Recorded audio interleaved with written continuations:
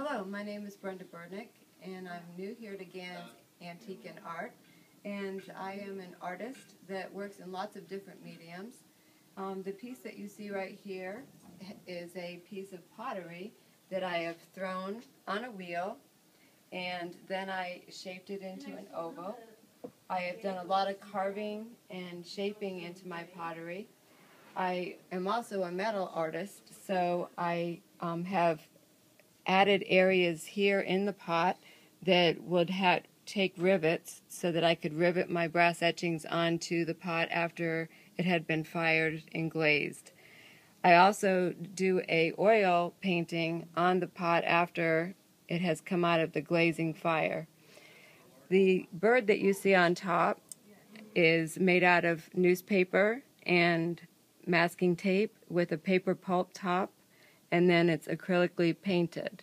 And the branch that you see here on the side is also a brass etching, and I use a handsaw with a blade the size of my hair to saw that all out.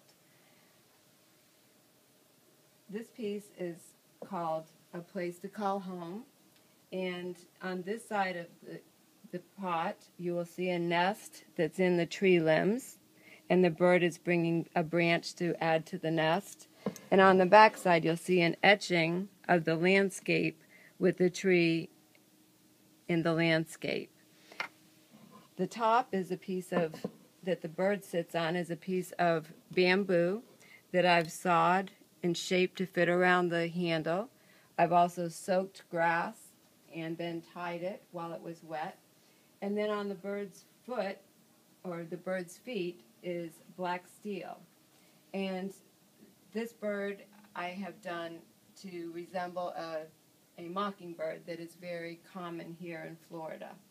And I just love birds and I love nature, and most of my work that is here in this gallery space in Gannons Antique and Art is related to nature, either paintings or wall sculptures or my jewelry, which is all one-of-a-kind studio art jewelry. The earrings are all one-of-a-kind as well. And I am here demoing on Fridays and would love to meet with you and discuss and show you different techniques of my work. Thanks again for your time. Bye-bye.